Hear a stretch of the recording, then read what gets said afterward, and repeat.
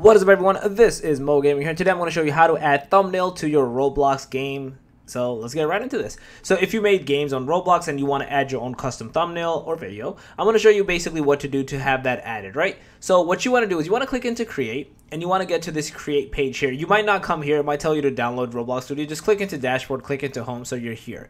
So obviously if you've already done the game, so you probably already have this information. So once you're in here, you want to click into manage experience.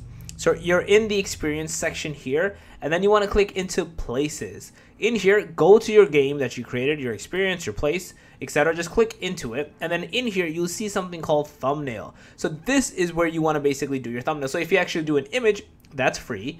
And if you want to do a video, that's 500 Robux. And if you want to do an auto-generated image, that's free as well. Once you do upload image, you find the image that you're trying to upload.